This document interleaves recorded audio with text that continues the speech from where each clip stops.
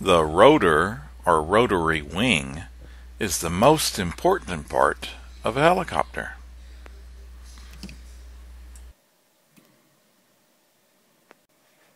The rotor of a helicopter is shaped like the wing of an airplane, so that when air is flowing over the top, it moves faster than air along the bottom, creating lift. A helicopter's rotary wing, an airplane's fixed wing. Rotors can have 2 blades,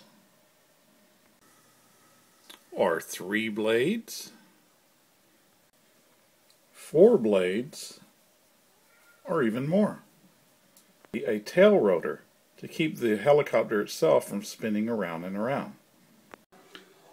Another way to keep the helicopter from spinning is to have 2 main rotors spinning in opposite directions.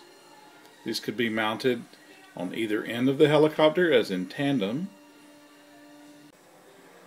or the counter-rotating props could be mounted one above the other.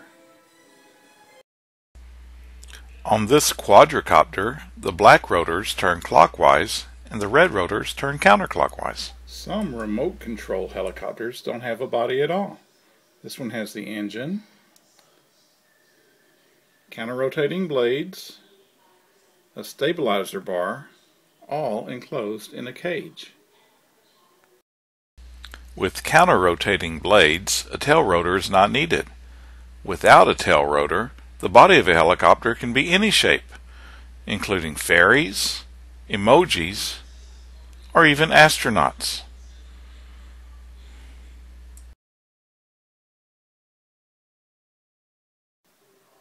And some helicopters have a stabilizer bar on top of the main rotors.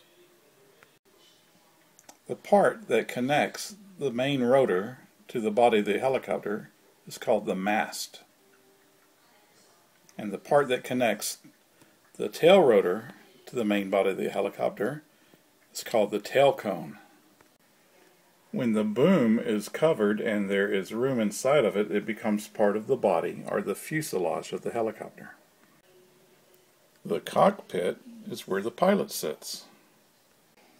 With tandem rotors, there is no boom. The entire body is the fuselage. Some helicopters have regular landing gear or wheels for their undercarriage.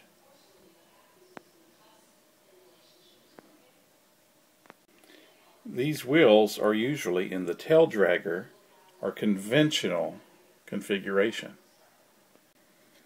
Sometimes helicopters don't have wheels. They just have skids. Some helicopters have what look like little wings coming out the side. These are called sponsons. Some helicopters also have a horizontal stabilizer.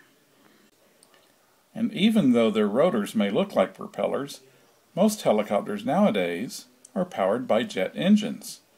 This one has 2 jet engines, and this one does too.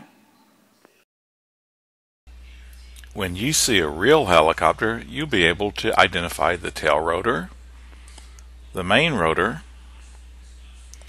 the cockpit,